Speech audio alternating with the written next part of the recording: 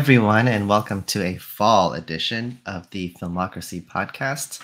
Once again, joined by John Fitzgerald, CEO of iGEMS, and co-host of this podcast. Wow, it felt like every episode was a summer episode, and now it's suddenly fall, and it's roaring into the season. Yeah, how are you doing? These are exciting times. I mean, for us cinephiles, right? Fall festival season is when things really kick into high gear, not just in terms of quality of movies, but I know with Filmocracy, tons of action. It does really feel like this is the first kind of normal-ish year since the pandemic. Like everybody's kind of going back to the way they used to do business, and even though some are doing hybrid stuff, it's definitely an in-person thing that's happening, movement that's happening now, and everybody's excited. There's a lot of people. There's not a lot of masks, but that's okay. So yeah, maybe John, you can catch us up on the fall circuit. Yeah, well, I think to your point, Paul, I mean, you and I were in Toronto last year, and we were greeted at the door and reminded to put our masks on, right? Every time we came to the hotel. And I think, it is a different time.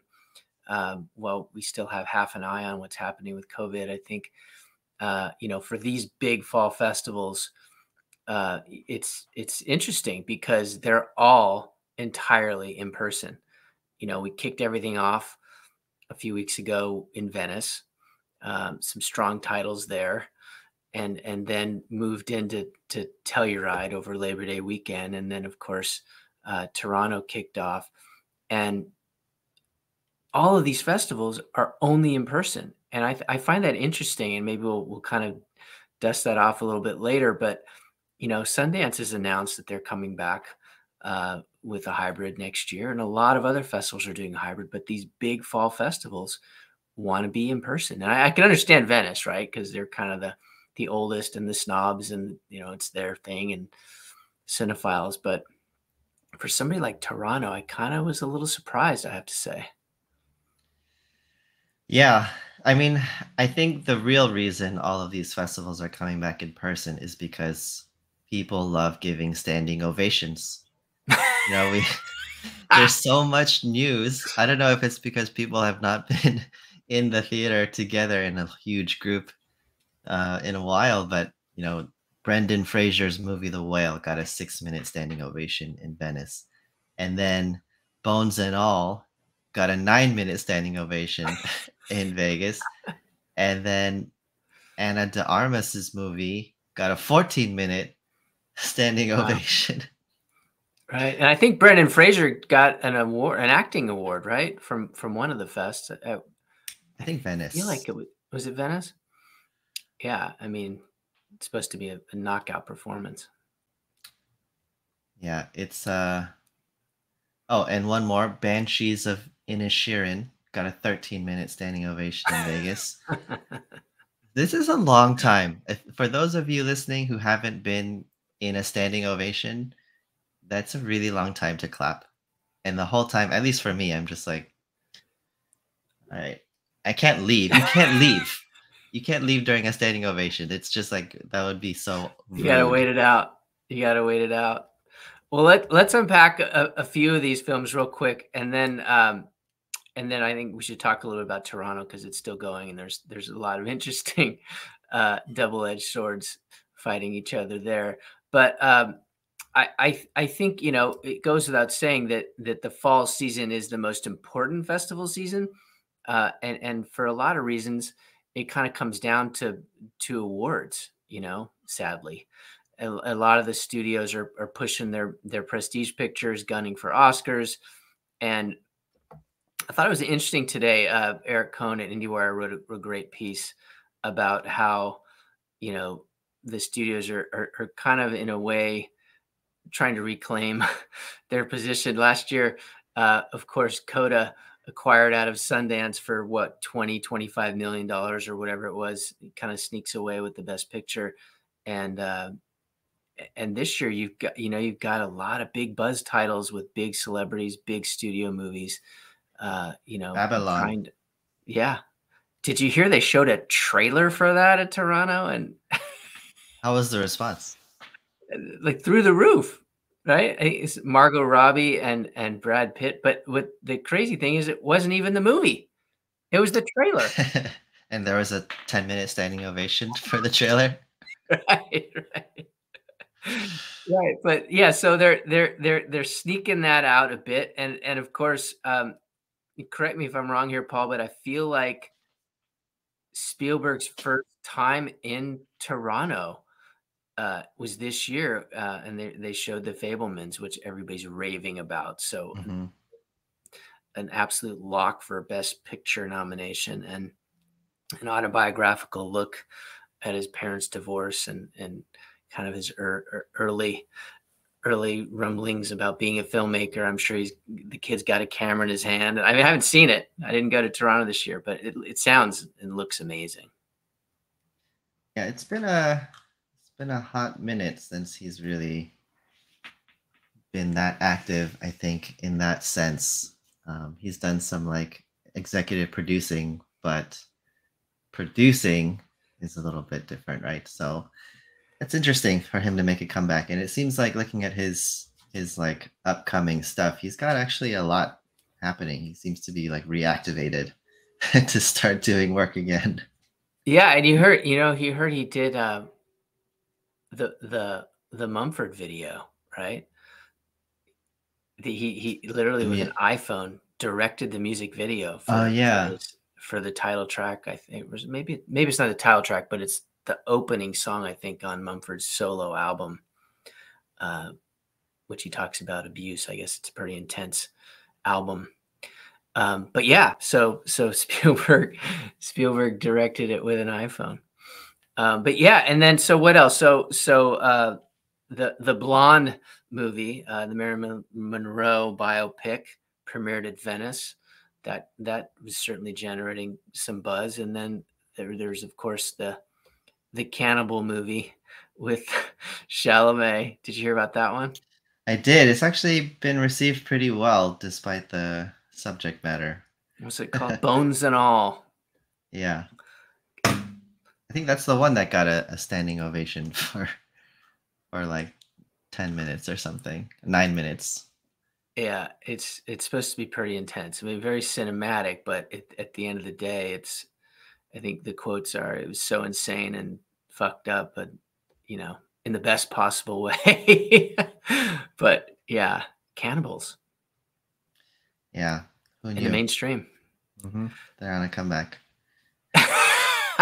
So let's unpack what's happening in Toronto, because it seems like I think we talked about this before. I've always said, even since I was at AFI a gazillion years ago, when I got to go to Toronto, I felt like that was the best festival all around. They really took care of the industry, unlike Cannes and Berlin, where you got to wait in line for tickets for the next day's events. I mean, you got your pass in Toronto, and you got to see anything you wanted to see. You showed up at your industry screening, and there's always a seat for you, and great parties. You met everybody. And then, of course, they took care of the local community, galas galore, the red carpet and the whole 9 yards, people taking their work vacations during the festival to be out and about and see great films. But I feel like there's been a strange turn where I wonder, Paul, if they're trying to do too much. Yeah. I mean, they do everything, right? And they're probably one of the best integrated, like, industry and normal population festivals out there, where it doesn't feel exclusive. Like, a lot of people will plan around it just because you get such access that you wouldn't normally get as a regular fan.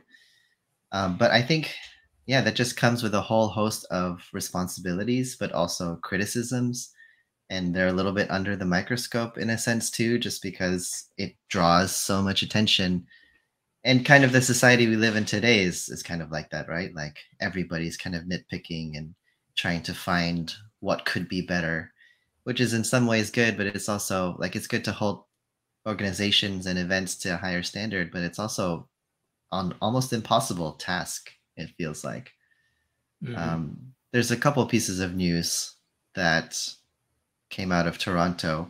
The first one is there's a movie called The People's Joker, which is a queer movie set. It's a parody in the Batman universe. And so parodies shouldn't be, controlled under like copyright because they're parodies, but apparently it was forced to not participate because of Warner Media, since they have the rights to the DC universe. So they're obviously very upset. And I've heard some pretty great things about this film, and it should be considered fair use, but at the end of the day, it's a commercial enterprise, and if Warner Media says we're not going to work with you, Toronto, if you show this film, then what's really Toronto supposed to do? Yeah. I mean, I know what I would do if I were Toronto. I'd be like, well, Warner Media is going down, going down the hole. So maybe it's not even worth dealing with you and your demands anymore. Who knows? Yeah, the politics at that level gets pretty intense. I mean, not to shift gears to Sundance, but I mean, for many years they had to deal with their own dramas, right? Because they're showing a lot of movies that Sony Classics and Miramax and Fox Searchlight and a lot of these mini majors had already acquired, and they were kind of leveraging their relationships to have a lot of these movies take up slots at Sundance, and they went through a number of years where people were saying it was just too political, and they were showing a lot of alumni films, and I don't know. That's a whole other podcast, I guess. But I think back to Toronto, it sounds like, you said something about Hillary being flown in and a lot of double standards there. So I thought there was some interesting play there.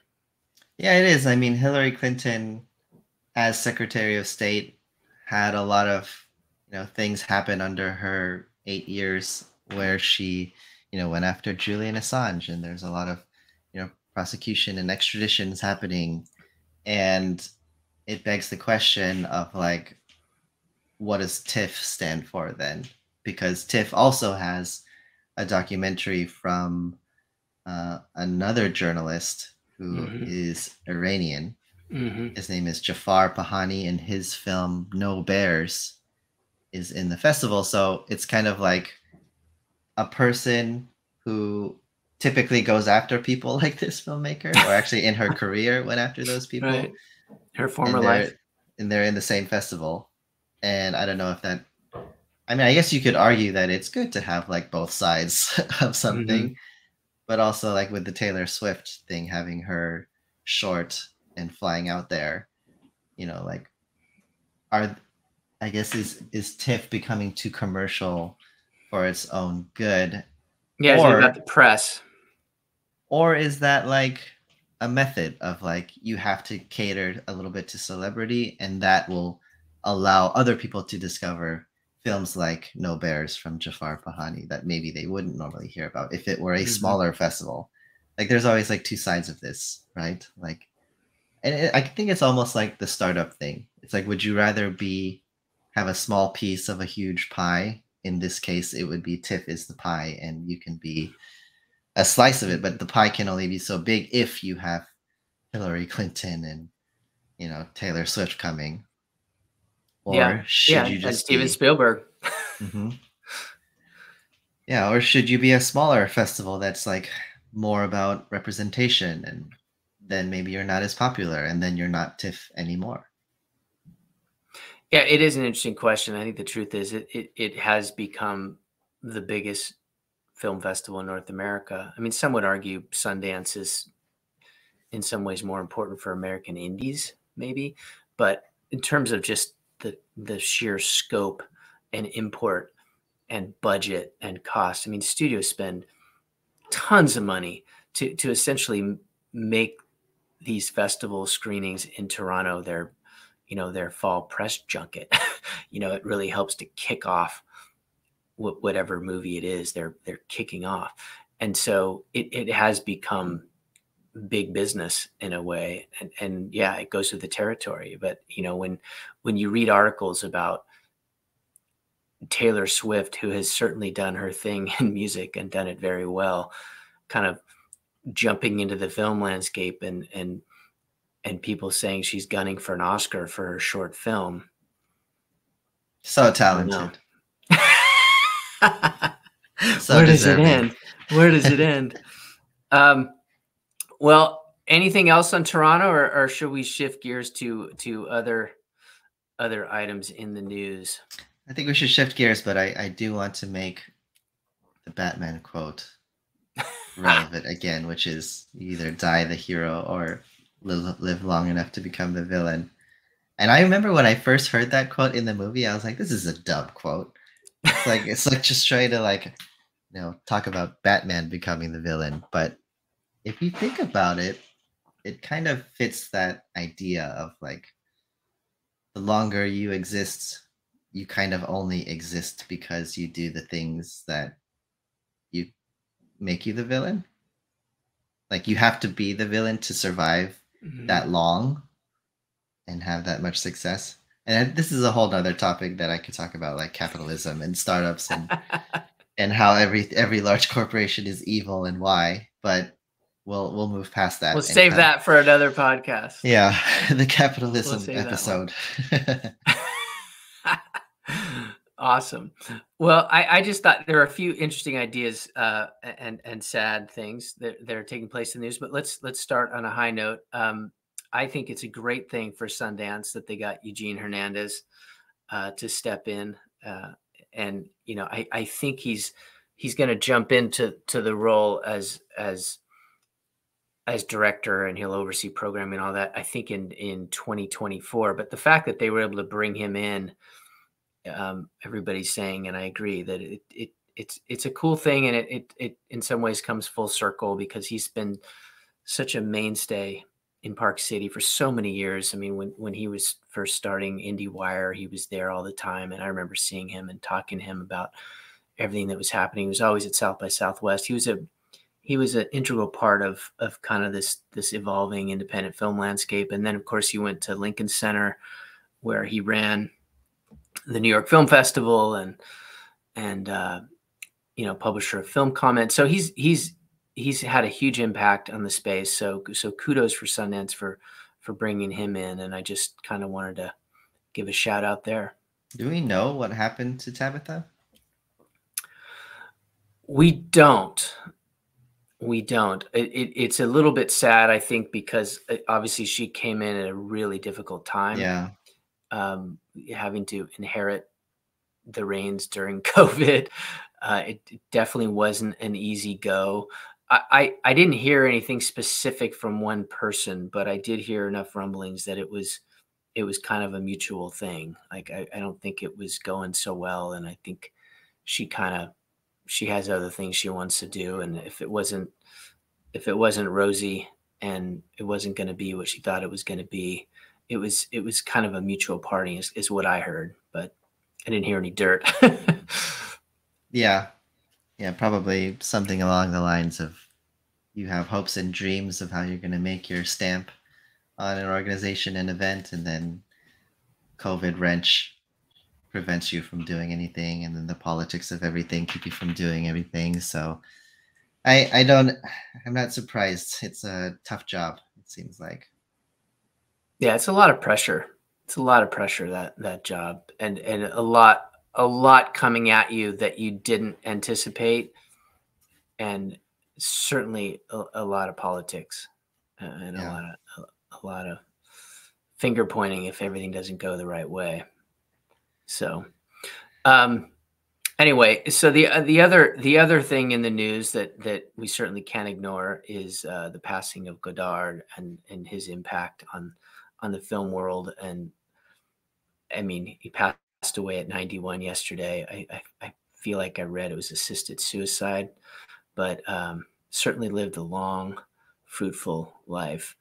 And when I took my first history of film course in Santa Barbara, I remember watching Breathless and thinking, wow, this is pretty cool. And then having to, of course, learn the history of, Cahiers du Cinema and the auteur theory and the French New Wave. I mean, it just all came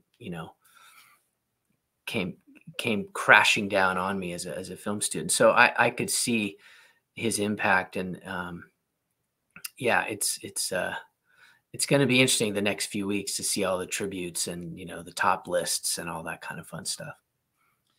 Yeah, it's interesting when you look at older films and you like it was such a trailblazing world for like the first like 60, 70 years. Like you were still able to do stuff that nobody else had done. But if you look at it in the context of like historically, they didn't have all of the tools and knowledge that we have so easily accessible today. And so the things that they did back then are like incredible. Like how to come up with that. And Jean-Luc Godard obviously was very influential on many of the filmmakers today, like just eschewing tradition and, you know, coming up with his own style that was more realistic. And I remember I was watching this YouTube video of these stunt coordinators, and they're like watching older films and judging the stunts on them and like basically shitting on like all the new shaky cam stuff. Right. And then they showed this Charlie Chaplin scene where, is it Charlie Chaplin? I think it is, where he's on a train. The train's not moving that fast, but he's like, it's a real train. And he's standing on the front of it. And then there's like a wood plank in front of the train that he has to use his own wood plank to hit that plank out of the way. Right. And you just think about it, like when you watch it today, you're like, oh, that's silly. Like that's so easy. But like at the time, that was like so dangerous, right? He has a lot of those guys did their own stunts. Yeah. I think maybe it was Buster Keaton. It might have been Buster Keaton. Yeah. Did a lot of his own stunts. Yeah. Harold Lloyd. So kind of like that, like all of these older films, and many of them still hold up, obviously, but some of them where you're kind of like, oh, I've seen this before, you know, this is familiar, but it's because they were the one who like made that happen. Yeah.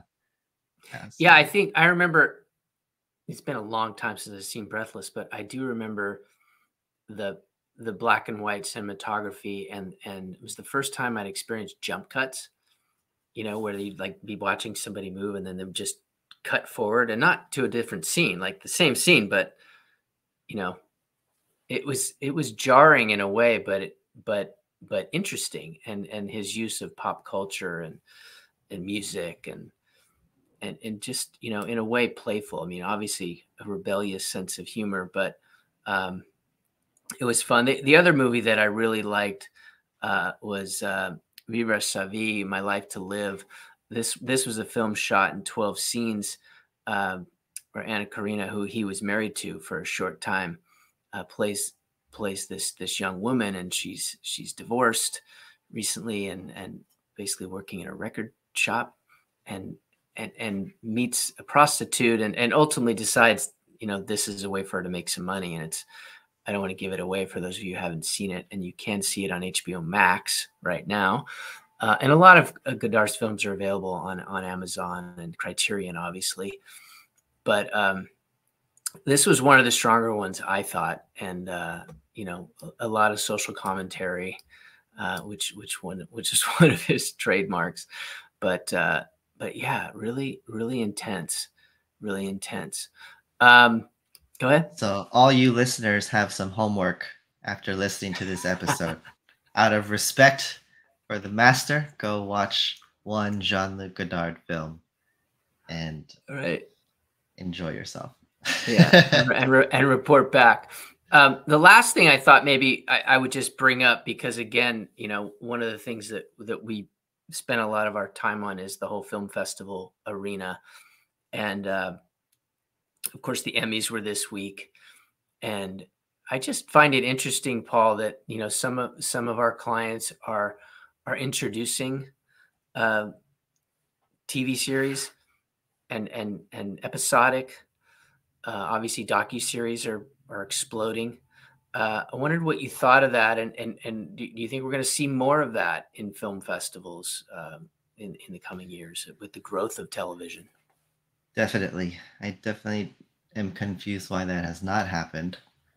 But I think also like these award shows are losing a bit of their relevance. Like their viewership is down.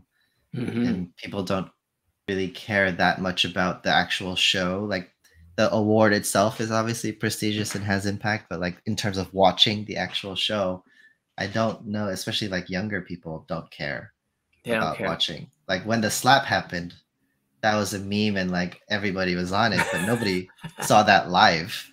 You know, it was like one person saw it live and then posted it and it exploded. So, you know, it also, I think, begs the question of like, I mean, this is kind of like a conspiracy now online of like people wondering if the way that winners are chosen now is more to cater to fan tastes so that they're happy about it, as opposed to like however the judges actually scored. Like maybe there's a weighting system that they're changing.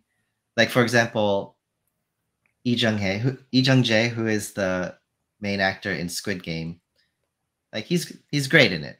He won best male actor, I think. I don't think he was I think there was a lot of really great shows and a lot of great performances. I don't think he was number one, but obviously Squid Game was the most popular show of the year based on pure numbers. So it kind of makes sense that he won if if that is the metric. So people are kind of suspicious on that, you know. And I guess and I have to say I don't know enough about the TV Academy. So I know the numbers of memberships in the different categories for the Academy, like for the motion pictures. And that's a lot harder to rig. And it maybe it got more in the actors branch than some of the other branches, and there's some issues there. But with the TV Academy, I don't know. And you raise a really interesting point, which we're actually going to write about a bit this week, which is the balance between kind of commercial sensibilities and what's working versus critical response, right? The Rotten Tomatoes and Metacritics, et cetera. And then the Academy that is actually supposedly voting on these things, right? Because those things aren't always in line. And I think for a long time, the Academy of Motion Pictures and Arts and Sciences were trying to find a way to pay more attention to mainstream, even though it was the blockbusters weren't necessarily getting attention by the Academy. It was the prestige pictures that didn't necessarily have the box office. And so they were trying to figure out how to balance that. And also, to your point, raise the ratings, which they struggled to do year after year. And I think, as you just said, you know, the ratings continue. I think this was the lowest for the Emmys. And you'd think it'd be just the opposite, right? Because everybody was there this year, right? They weren't there last year. Yeah. So it's a little surprising that it was so low. It is too, also because like obviously TV ratings across the board are down year after year, but it's the live events that usually still perform, you know, especially like sports. And I guess, yeah, I mean, when you're trying to figure out who's going to win, like you want to be the first to know, don't you? But it also doesn't seem like people need to watch the show to get that. They're happy to get a Twitter update where they can see the winners like in one thread instead of having to like sit through the show, right? This is all probably social media's fault. Yeah, or the streaming universe, or some twisted combination. Well, that's all I got for this week. Paul, you got anything else we should dive into? Well, I think just a last note is that we've got a lot of amazing film festivals this fall for Filmocracy. And so joining our subscription is obviously the best time to do it would be the fall because there's so many festivals happening and so many great movies. But we also have our film market coming up, which is on October 6th and 7th in Topanga, California. So that'll be a hybrid event, first day in person, second day online. Our third edition of the film market, and it's basically you getting face-to-face time with executives, and that's really hard to come by. So, you know, definitely check it out. You can learn more at festival.filmocracy.com/filmmarket.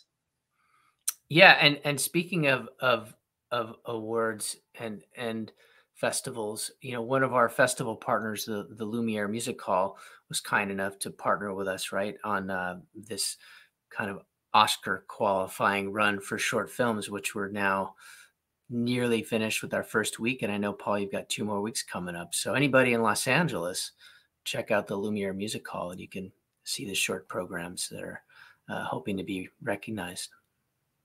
Yep, I've seen them. They're mostly great.